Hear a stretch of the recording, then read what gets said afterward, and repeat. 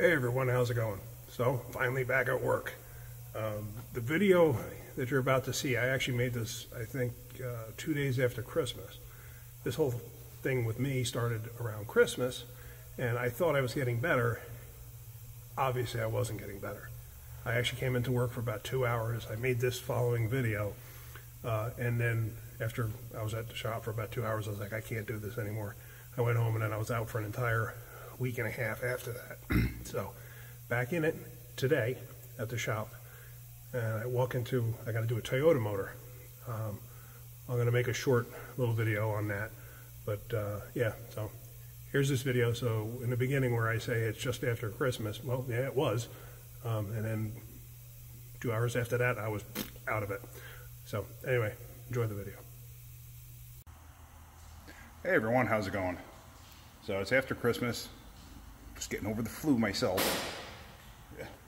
Anyway, got the issues with the wife. I get the flu. Yeah, it's been fantastic.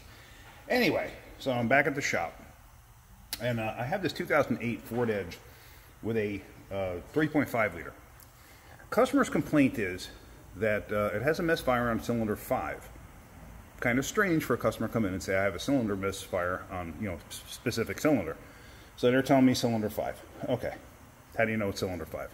Well, I replaced the coil, and it fixed it for a little while. Okay. How do you know the coil was bad? They show me this. So as soon as I see this, I'm like, little bells start going off up here. I start remembering some things. Let me show you this a little better. So see that? It's all melted, cracked, burned up. Yeah, so they leave it with me, and I pull it inside. Sure enough, I check cylinder number 5 misfire. All right, I figured let me swap the coils just in case. Could have gotten a bad coil. Anything's possible. But as soon as I saw those cracks, I was like, starting to ring a bell. So I pulled out cylinder 4. Cylinder 4, the original coil, looks mint. I go to pull out cylinder 5, coil's not coming out. I wound up having to pry it out. This thing is hot as all get out too. See that? All melted. You can see where it started to burn and everything else down there. There's cylinder 5. Now I pulled the spark plugs out. He changed the spark plugs. I don't know if he changed the ones on the rear. These are not the originals. I mean, they are Motorcraft, but they're not the original plugs. I'm going to say I doubt very highly he changed the ones in the back, only because you got to take the intake plenum off, but anything's possible. I'm going to find out. What causes this? Like I said, I've run into this in the past. It's been a while, it's been a number of years. What actually causes this is, I hate to say it this way, because this thing's only got 130,000 miles on it. What causes this is actually lack of maintenance. This thing's only got 130, 137, something in that range. But I believe they tell you to change the spark plugs at 100,000, and I'm a firm believer in changing the spark plugs at about 75,000. I don't care if they're platinum, iridium, titanium, who knows? I don't care. 75,000 miles is about the max you want to go on a spark plug. Why? Because what happens is it builds up resistance through the coil. That resistance winds up going up to the PCM. The PCM now has to work harder to actually trigger the coil to fire the spark plug.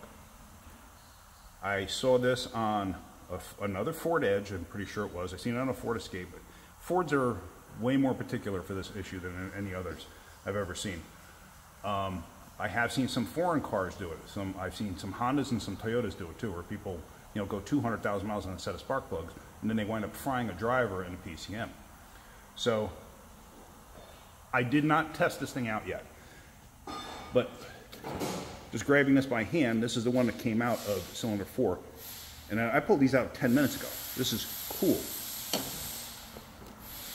This one is hot. I mean, it's actually hot to the touch where, like, I don't want to hold it. It's too hot. It's overheating. Usually what happens is there's a buildup of resistance through the computer that creates this issue.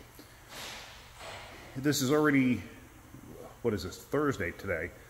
And we're only going to be open for half a day tomorrow, and I still have a clutch that I'm working on a Subaru.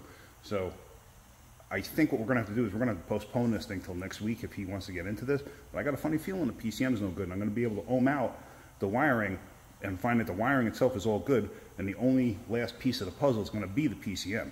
Pretty confident that's what it's going to be, because like I said, I've been down this road before.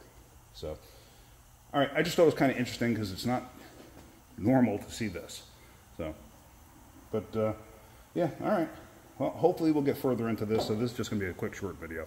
All right, guys. Hopefully you're getting something out of my videos. If you are, hit that like button. If you could, please subscribe. All right. Have a great day. Keep wrenching.